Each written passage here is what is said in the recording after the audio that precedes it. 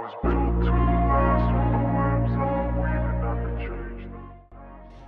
the Red Devil! Welcome to Manchester United News. Manchester United outcasts kick out of first team dressing room to make room for Ten Hag's new signings, reports. The arrival of 6 new players has seen Phil Jones forced out of Manchester United's training ground dressing room, according to The Sun.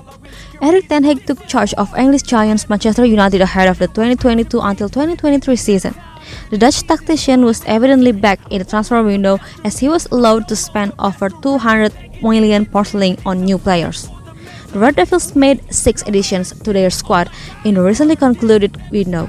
They signed Anthony, Lisandro Martinez, Casemiro and Tyrell Malacia for over £200 million, while Martin Dubravka was robbed in on an initial loan deal.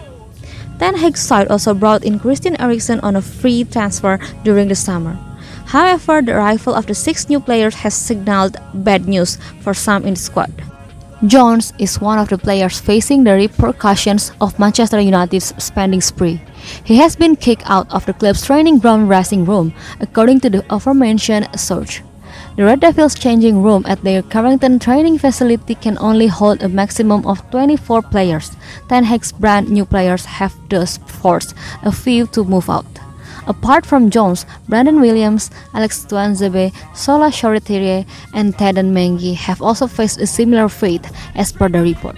They have all been shunted down the corridor to the under-23 dressing room. Thank you for watching. Don't forget to subscribe, like, and comment. And don't forget to turn on the notification.